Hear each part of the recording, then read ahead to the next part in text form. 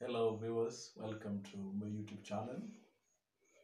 In this study, I'll be looking at poetry, and the poem in question here is by one Emily Dickinson from Massachusetts, a state in the US, and a town called Amherst.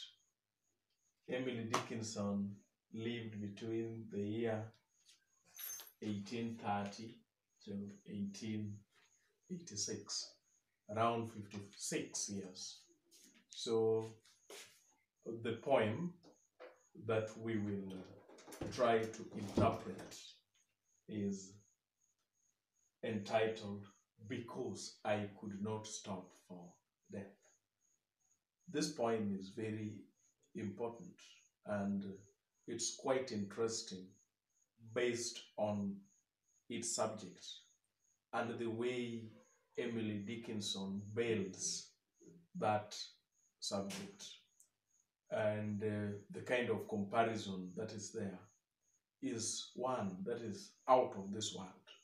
First, let me take us through the poem, and the poem begins, because I could not stop for death, he kindly stopped for me.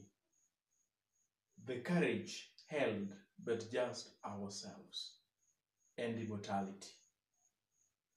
We slowly drove, he knew no haste, and I had put away my labor and my leisure too for his civility. We passed the school where children strove at recess in the rain. We passed the fields of gazing grain. We passed the setting sun. Or rather, he passed us. The dews drew quivering and chill, for only Gossamer my gown, my tippet only Tule. We passed before a house that seemed a swelling of the ground. The roof was scarcely visible, the cornice in the ground. Since then, 'tis centuries, and yet feels shorter than the day. I first surmised the horses' heads were toward eternity. So this poem by Emily Dickinson deals with marriage and love, and it deals with it in a kind of subtle way because it compares marriage and love to a voyage or a journey of death.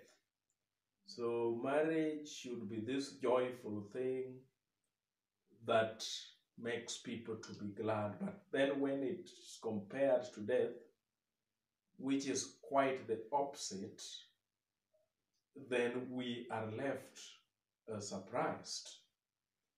So the first stanza, in the first line, it begins, because I could not stop for death. So it suggests that the female speaker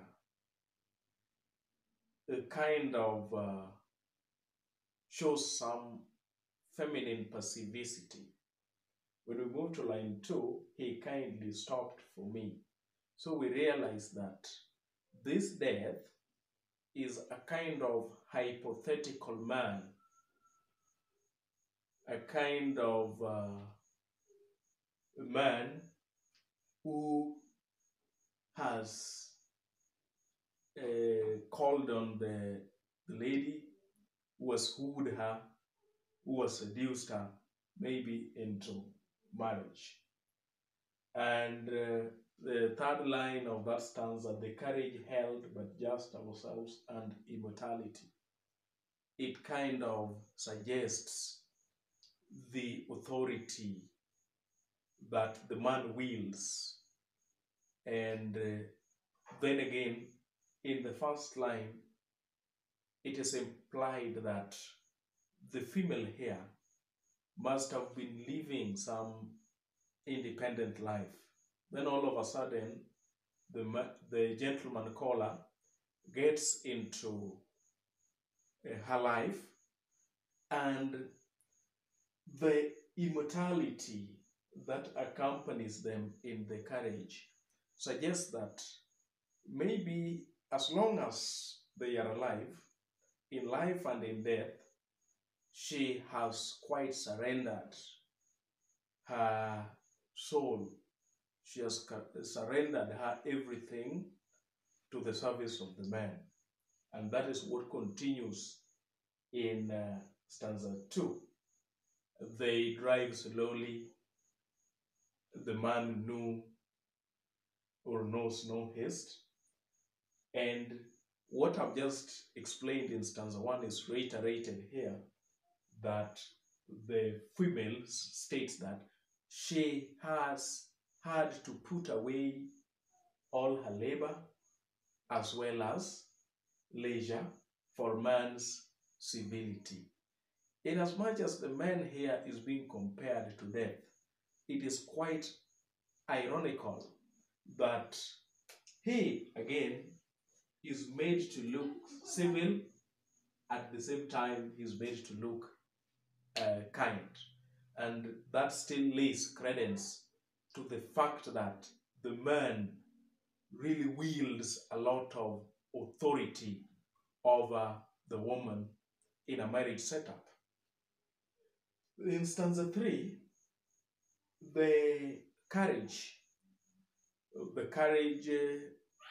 of their married life, their courtship, they pass the school where children strive, at recess in the rain. They also pass the fields gazing grain. The grains are, gazing at her, and the woman here realizes that she has truly surrendered her agency and volition. And that one also comes out in the fact that even the setting sun has passed them. And then in stanza 4, the woman in her bridal linen, we may not be so familiar with the words Gossamer, Tippet, Tule, but they suggest the bridal linen that the female must have put on during this marriage. So, inasmuch as she has this bridal linen, there seems to be a suggestion of a mortal chill to her life. So, it is sort of a bridal death.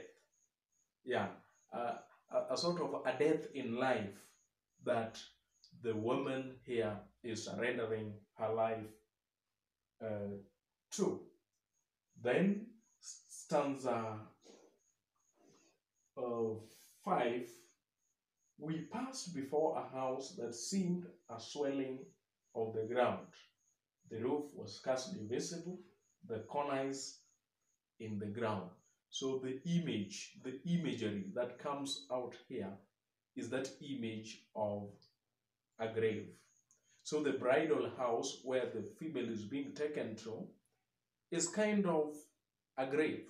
And it reiterates what I've just talked about, that the woman, having surrendered her independence and having had to remain loyal to the husband or the bridegroom, she kind of enters into a bridal house that is seen as a grave, a bridal grave.